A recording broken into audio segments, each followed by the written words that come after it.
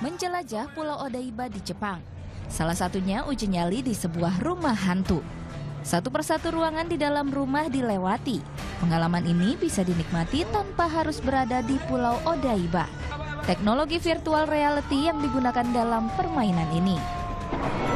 ずっとまだ今でも震えが止まらないような感じの怖さでした。映像だけでしょうと思ったら、もう音とか声とかが入ってきて体感した感じです、本当に。 Sebuah permainan elektronik merilis permainan VR Zone Project iCat. Permainan ini menghadirkan pengalaman berada di Pulau Odaiba dengan 6 senario. Selain rumah hantu, ada juga simulasi penyelamatan kucing di atas gedung tinggi. The thing about games that's very interesting is that you have abstract inputs that are kind of input macros. So you do one input and it actually does a multiple, like a fighter jet, if you think about it. You don't actually fly a plane like that. You actually have a macro which actually controls everything. And they don't really seem to kind of have that in a VR point yet. So that was kind of what I thought. It's more meant to be a simulation, which I'm curious to see how that'll work with games. So.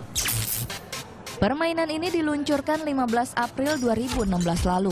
Rancangnya adalah perusahaan produsen permainan Jepang, Bandai Namco. 興味はあるけれども、時間がなくて、例えばお金がかかって、もしくは危険が伴うので、体験することができないという、いろんな好奇心、やりたいという気持ちを満たすようなことというのをですね、VR の技術と、それから大会マシンを作ってきた技術を組み合わせて、提供していきたいというふうに思っています。 Satu kali permainan, pengunjung harus membayar 700 yen atau sekitar Rp85.000 hingga 1.000 yen atau sekitar Rp120.000. Pusat permainan virtual ini akan dibuka selama 6 bulan ke depan.